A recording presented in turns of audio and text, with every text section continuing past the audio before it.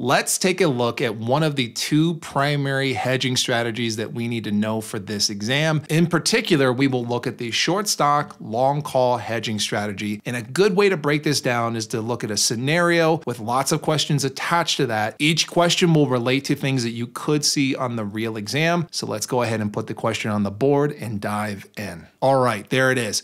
An investor goes short 100 BCD shares when the stock's market price is $120. A few days after the shares are sold short, the investor goes long 1 BCD 130 call at a premium of $2. And then we have a bunch of questions below. First and foremost, you will not see a question like this that has 7 questions below the scenario presented. Usually there are just 1 or 2 question points that you need to worry about for any given test question. But we're going to go ahead and pick this thing apart, make sure we understand all the different angles and all the different things we could be asked questions on with this scenario. If you want to see if you can answer these questions on your own, go ahead and pause the video. And when you hit play, we will look at it together. All right, let's look at these questions. The first one is just, what is this strategy? As a category, this is a type of hedging strategy, and there's no specific name that we attach to this that is commonly used in the industry. I would personally call this a short stock with a long call hedging strategy. You can usually identify a hedging strategy when you have shares of stock paired with a long option. In particular, you should make sure that the long option can be used to protect the investor against the stock's risk. And that certainly is the case here. When an investor is short stock, that means that they borrowed stock, sold that borrowed stock, and have to buy back that borrowed stock at some point in time in the future. The investor is betting that the stock price falls so they can buy back the stock at a lower price, and that would result in what we call a capital gain. Investors always want to buy low and sell high, and we're seeing the same thing here. It's just that the sell comes first. We want to sell at a high price and then buy back at a lower price at some point in time in the future. Now, with that being said, this helps us get to the second question, which is, what is the market sentiment? This is basically asking what we think the investor hopes to happen with their positions in place. With any hedging strategy, the stock is going to be the most important part of the overall strategy. Now, this investor sold short at 120. Best case scenario, the market price falls all the way down to 0, and they're able to buy back that stock for nothing and then give those shares back to their broker dealer. If that were to occur, the investor basically bought stock for nothing and sold it for 120. It's just that the order was reversed. The sale at 120 came first, and then they bought back the stock for essentially nothing. At that point, the investor has a $120 capital gain that they can attribute to the stock position, and multiply that times 100 shares, that is a $12,000 gain overall. But one thing we need to remember is that we have an option in play too. If the market price were to fall all the way down to 0, we need to ask ourselves what would happen with the long 130 call. Long calls provide the right to buy at the strike price. So this investor has the right to buy BCD stock at $130 per share. Now, this should be pretty obvious, but if the investor has to choose between buying back stock for nothing or buying back stock for 130, they're going to buy back stock for nothing. So because of that, the investor will gladly allow the long call to expire worthless. Yes, they spent a total of $200 on the option premium, but the long call is really acting like insurance here. If the stock price were to rise above 130, especially if it rose significantly above 130, then it would be really valuable to have that long option in place. Worst case scenario, the investor can buy back the stock at 130 as long as they hold that call. You can also confirm all of that by using the term call up. Calls are only exercised if the market price of the underlying stock rises up above the strike price of the option, and that is not what's happening here. So to wrap all that up, this investor is bearish. They want the market price to fall as much as possible. The further it falls, the more money they make, and it just happens to be that they have this insurance on the side, being the long call, that will help them buy back the stock at 130 should the stock price rise above 130.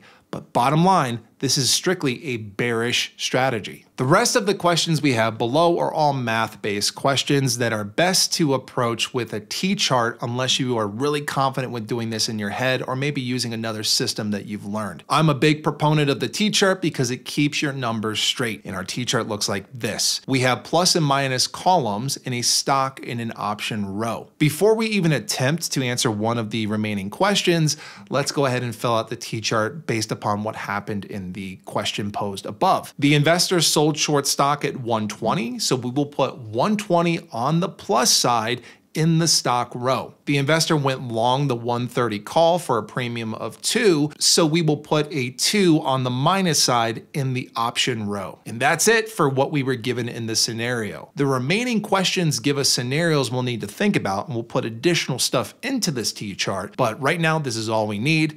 Let's go ahead and dive into the first question, which is maximum gain. Maximum gain is one of a few of these hypothetical type questions you might see with options where you kind of got to think big picture. The stock market can go up, it can go down, it can stay flat. The best way to approach something like this when you have a stock position paired with an option is to first think about the stock. Remember what we said up front, the stock position is our dominant part of this strategy. So let's think about what would be the maximum gain should we just have the stock in front of us. A short stock position has its maximum gain when the market price falls all the way down to 0. That gives the investor the opportunity to buy back the stock for nothing and locking in the best possible gain they could obtain with that short stock position. The last thing we need to do is factor in the option.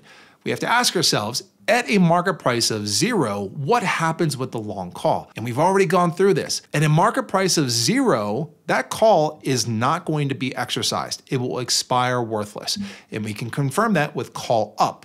Calls are only exercised if the market price goes up above the strike price of the option, and that is not the case here. So that option will just simply expire worthless, and the investor will buy back the stock at 0. It is a bit weird plugging in a 0 into the T-chart, but that's what we need to do. The investor would buy back the stock for nothing, so we'll put a 0 on the minus side in the stock row. And that's all that happened. Sold short stock at 120, bought it back for 0. Yeah, they paid $2 per share for a option premium, although that option was never exercised. Once we put everything together with a 120 on the plus side and a 2 on the minus side, that leaves us with a net 118 on the plus side. There are 100 shares involved, so we'll need to multiply that number times 100. So the maximum gain here is $118 per share or $11,800 overall. Next, we'll go to maximum loss. We will approach this the same way we did with the maximum gain question. We're gonna focus first on the stock.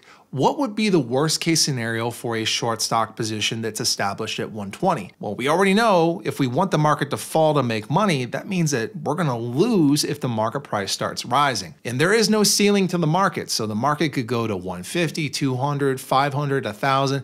It could keep going up and there's no ceiling. With a short stock position, an investor has unlimited risk potential, and that unlimited risk potential is unlocked as the market price rises. But good news for us, we have an option on the sideline waiting to help us. The long call will be exercised if the market price rises above 130. And when it's exercised, it allows the investor to buy back the 100 shares of BCD stock at 130. So worst case scenario, the investor buys back the stock at 130. Going back to our T chart in terms of how it started, we still have a 120 on the plus side in the stock row and a 2 on the minus side on the option row. We know worst case scenario is that the investor will buy back the stock for 130, and let's assume that's the case. Market price rises, they exercise the option, buy back at 130, so we will put a 130 on the minus side in the stock row. And that is the end of this story. The investor sold short at 120,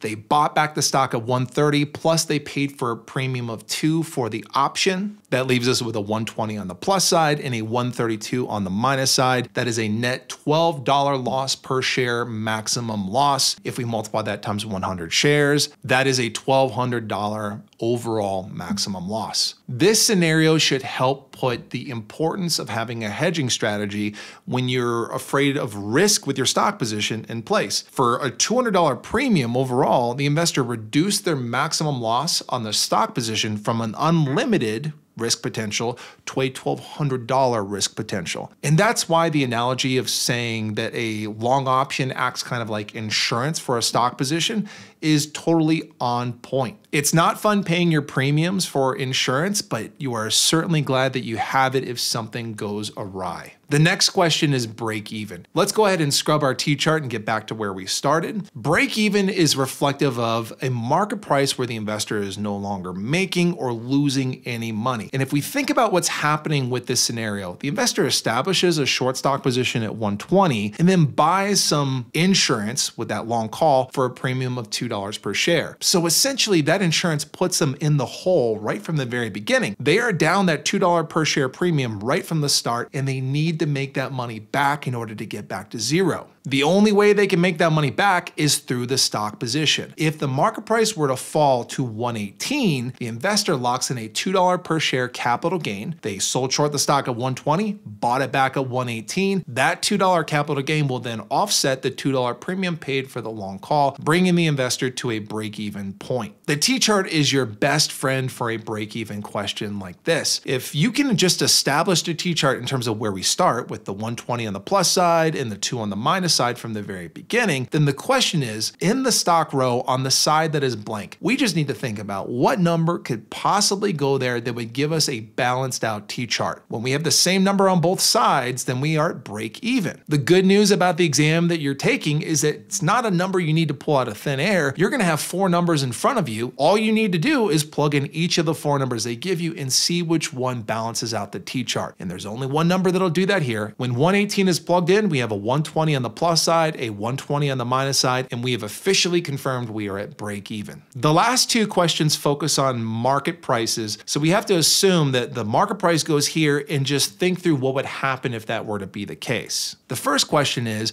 what is the gain or loss if the market price falls to 90? $90 is a good market price for this investor given that they sold short initially at 120. If they're able to buy back the stock at 90, that locks in a $30 capital gain on a per share basis. That's a great gain, especially if that's happening in a short period of time. The only thing we need to worry about is the long call. And we'll ask ourselves, what happens to this long call?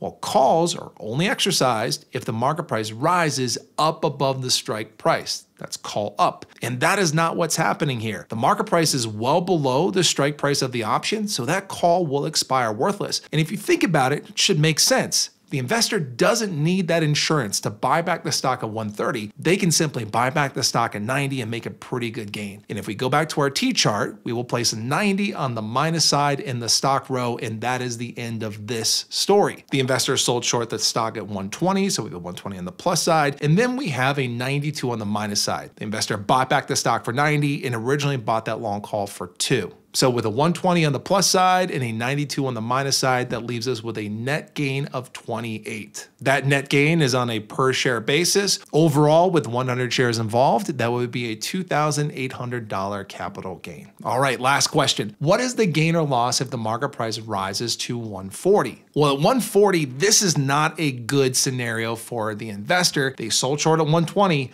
hoped that the market price would fall, but instead it went up 20 points from their initial short sale transaction price. If it was just a short stock position, that would be a $20 capital loss that they would lock in if they were forced to close the position at 140. But we can't forget about that long 130 call. Call up, the market price is above the strike price of that call, so this call will be exercised, and that should make sense. If an investor has the option to choose between buying stock in the market at 140 or exercising this call and buying back the stock for 130, that should be an obvious, easy choice. The investor will buy back the stock at 130 after exercising the call and close the position. So let's go ahead and plug that into the T-chart. We'll plug a 130 on the minus side in the stock row, and that is the end of this scenario. That gives us a 120 on the plus side and a 132 on the minus side. This is going to feel really similar to our maximum loss scenario because it basically is our maximum loss. It is a $12 per share maximum loss potential. Overall, it is a $1,200 loss at any price, whether it's 130 or any price above that. The investor locks in their maximum loss of $1,200 at that point. And that brings us to the end. Hopefully this video helps you with hedging strategies in general, specifically short stock, long call strategies. My best advice to you is know what you're dealing with, be able to identify the strategy that you have, utilize a T-chart if you don't already have a system in place for the math-based questions. Take your time and practice, practice, practice. These strategies will become easier the more that you see them.